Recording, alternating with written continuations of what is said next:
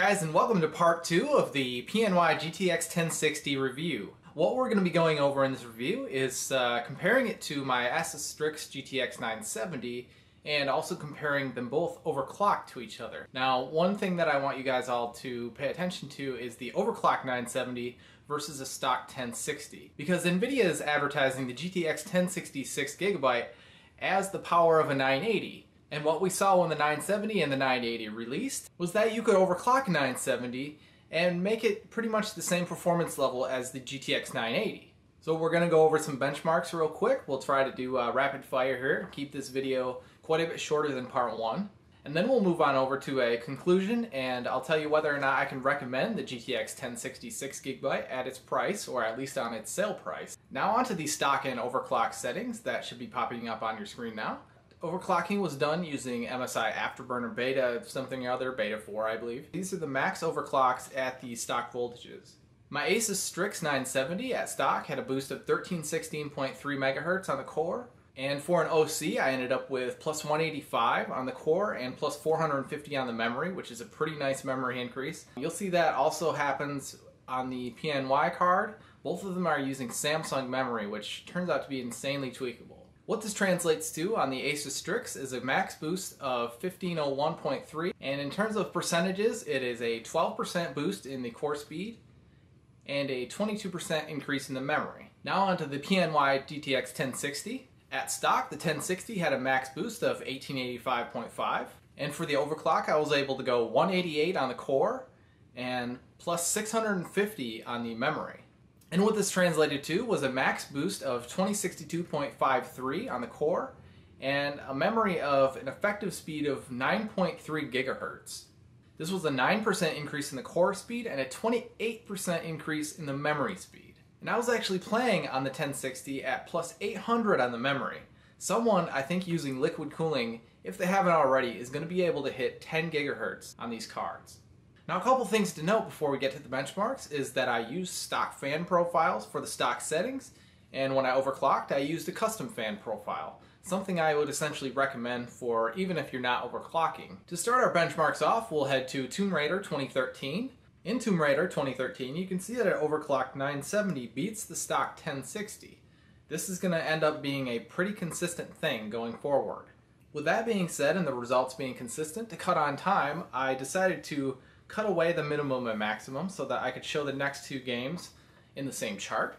Here we see BioShock and Metro 23 Last Light Redux. Once again, you can see the overclocked 970 beats the stock 1060. And like I said before, this is a lot like a GTX 980 versus 970, where a well overclocked 970 would easily beat a 980 stock. Heading over to synthetic benchmarks, we'll start with Unigine Valley. And not surprisingly, an overclocked 970 beats the stock 1060. You can see, of course, when I overclock the 1060 in all of these benchmarks, it handily beats it once again. But it's good to keep in mind that there's a large price difference between a used 970 now that could still be under warranty versus buying a brand new GTX 1060. Now we head to the Firestrike benchmark, in which I was not surprised to see the overclocked 970 beat the stock 1060 at the normal mode in 1080p.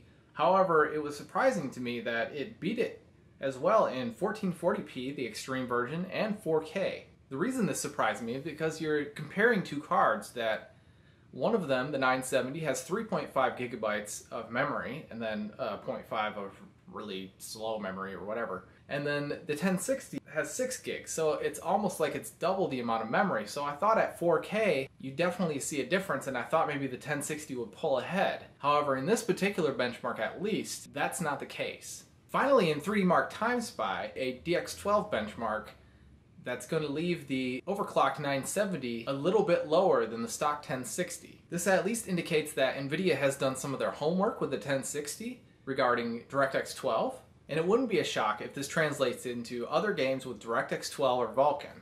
Now, some notes after all these benchmarks is I also play Fallout 4, and I usually use a texture mod or two, which uses quite a bit of video memory. One thing I noticed while using the 970 even OC'd is that it's dropping below the VSync of 60 that I have it set to, and the 1060 does that much less. So what I'm saying here is that situationally, that 6 gigabytes will make a difference, and that's something that you have to keep in mind against any 4GB card or 3GB card. Now let's finally look at how the temps went in the stock and overclock profiles and how the fans ramped up when it got hot. First thing to note is that neither card hit a thermal limit, so there's no reason to throttle at either stock or overclock settings. The Asus Strix 970 fans are quieter, but the 1060 fans on the PNY are definitely not obnoxious to me. You can see they barely ever grace towards 60% anyways. Max temps that I recorded were using stress tests, like the FireMark stress test. It's also fair that both cards have had the thermal paste replaced with Arctic MX4. And the 970 Strix has gotten my VRM mod, which you should be able to look up that video in a couple days. So they're both thermally very well set up to do a good job, even in these overclocks. I was kind of surprised to see the 1060 overclock didn't increase the temps as much. That could have perhaps been due to the custom fan profile, however it wasn't really ramping up that much past what it was stock. Really what my fan profile was effectively doing was, when the card powered down, I wanted it to keep running those fans until it actually got back down to its idle temperature, because otherwise they would both want to just slow their fans way down or even stop them when it hit 40 something degrees. And I want it to go all the way back down to its idle temperature or very close to it. So under 40 somewhere is where I want the fan to stop. Okay guys, so on to the conclusion here. Do I think that this PNY GTX 1060 is worth it at the $250 MSRP, and what about the sale prices versus my 970? Well, it obviously depends on situation. If you're only going to be gaming at 1080p, there are lower budget solutions that are available to you that you will not see much of a difference between this 1060 6GB and those cards for probably quite a bit less money. I think looking at a GTX 970 used from EVGA, MSI, or Gigabyte, someone who's going to continue giving you a warranty based on serial number, is probably worth it to a lot of people. You could probably snag one for $160, something like that. What you're getting for a $40 or $50 difference is a 5 or 10% difference in stock and overclock basically, and better drivers and newer support for DX12 and Vulkan and whatever new API they decide to roll out.